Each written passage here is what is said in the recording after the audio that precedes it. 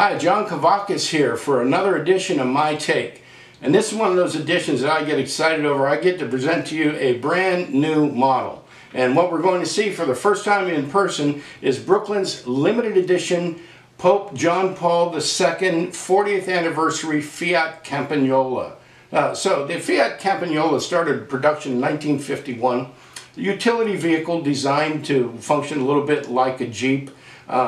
It was around for quite some time, fairly popular, a workhorse, had gas engines, diesel engines, and it was upgraded in 1974, stayed in production till 1987 with a new gas engine, 1005 cc's, up to 80 horsepower. You could get diesels up to 72 horsepower. So it was a fixture around Italy, but that doesn't tell you what this has to do with Pope John Paul II.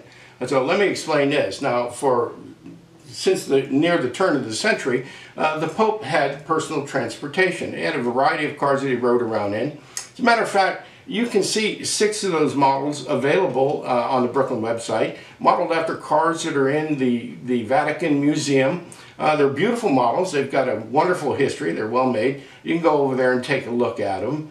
So for over 1,000 years, though, around the Vatican City and in St. Peter's Square, the Pope has been ferried around in a seat called the sedia gestatoria. Now, this was a large, ornate seat that was carried on the shoulders of the Swiss Guard. I'll tell you about them in just a little bit. And it was made to show some respect for the Pope, but mostly to make him visible to the crowd. So he was a little bit elevated. Now, Pope John Paul II discontinued use of the sedia gestatoria in 1978 and began to ride around in specially prepared cars that were made to allow him to be visible, yet be a little more like the common man than the sedia gestatoria showed. So, Pope John Paul was a gracious individual, beautiful man. But he had a little bit of a sense of humor too. And he actually encouraged the press to use the term Pope-mobile starting in 1978 anytime he was riding in a car. So in 1980, Fiat presented to the Pope a new Campagnola for his personal transportation, in particular around Vatican City and around St. Peter's Square. So there was a big event in St. Peter's Square on May 13th, 1981. And that event was attended by a man called Mehmet Ali Ağca. Now, he was angry that the Pope was planning a trip to Turkey that year, and he tried to assassinate the Pope. He actually shot him 4 times. The Pope was shot twice in the abdomen, once in the left pinky finger, and again in the right arm.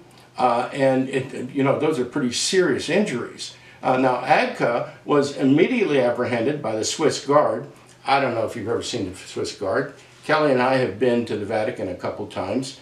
There you have these very ornate, very brightly covered uniforms, but don't let them fool you. These guys are as tough as nails, and you don't want to mess with them. They were aided by an aggressive nun who saw what happened and helped them tackle Ağca. So you don't want to mess with the nuns either. So Ağca had an accomplice who was supposed to set off a bomb to distract everybody, but the accomplice saw what was going on and he panicked and he ran. And the site of that shooting is now commemorated by a little plaque in St. Peter's Square that has a coat of arms of Pope John Paul II on it. So now here's where the story gets interesting. Pope John Paul II recovered from those wounds. Now, some people think that was a miracle in itself. I happen to agree with them. But he not only recovered, but he made a very public showing of going to the prison where they held Ağca and forgiving him. He not only forgave him, but he encouraged the Italian president to pardon him, which the Italian president did. Now, that wasn't the end of Ağca's problems. He was wanted in Turkey for the murder of a newspaper man, and so he was extradited to Turkey, where he was imprisoned, and he stayed there until 2010. He was released in 2010, and here's where the story gets even more amazing. The Pope made an effort to become friends with Ağca. He corresponded with him. He wrote to him while he was in prison. He visited him when he came out. There was all sorts of amazing things happening. And when the Pope died, Ağca actually went to the Pope's tomb on the 31st anniversary of the assassination attempt and placed flowers on the tomb and made a statement about what a great guy he was. So I just think that's absolutely fantastic. Now, Brooklyn has commemorated this event with this limited edition version of the Campagnola. And they very justly, proudly are presenting a special edition of this, which is marked by two absolutely incredible features. There are two figurines that are hand-painted by a famous Italian artist named Roberto Verardi, who was a pioneer in 135th scale model soldiers, but he's also well known in the fashion world. He's also well known in the art world, and he's hand painted these things. So this model comes in a limited edition of only 99 pieces. They've been taking orders for a while, but they're going to be shipping them soon, and there's still an opportunity to have them. So we're going to take it out and take a look at it. We got Brooklyn's typical packaging here. There's a great booklet showing all of the Vatican models.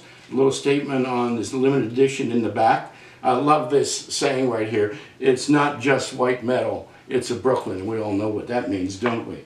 So let's get this out here and take a look at it. Oh, it's very well packed. Now, I've seen the Campagnola, the Vatican Campagnola before, and it is beautiful. It is well detailed. But this one comes with these neat little surprises. I just love this kind of stuff in a model, and Brooklyn's done a beautiful job on it. So there's the model, and very carefully packed away is a model of the Pope, again hand-painted by Verardi. I love that. We'll place him in there. And we'll take a look at this. Now, the detail work on the Campagnola is really fantastic. It's just, Brooklyn does such a great job with this sort of thing. The Vatican flags are there. A lot of the hardware is picked out in black. The wheels are beautiful.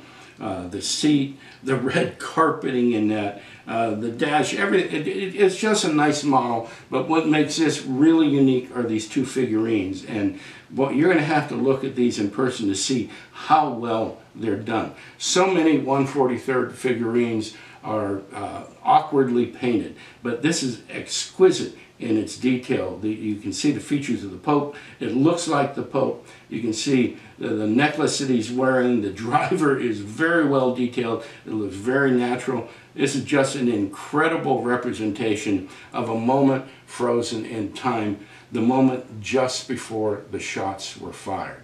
Again, they're only making 99 of these. If you want one, you're going to have to move quickly on it.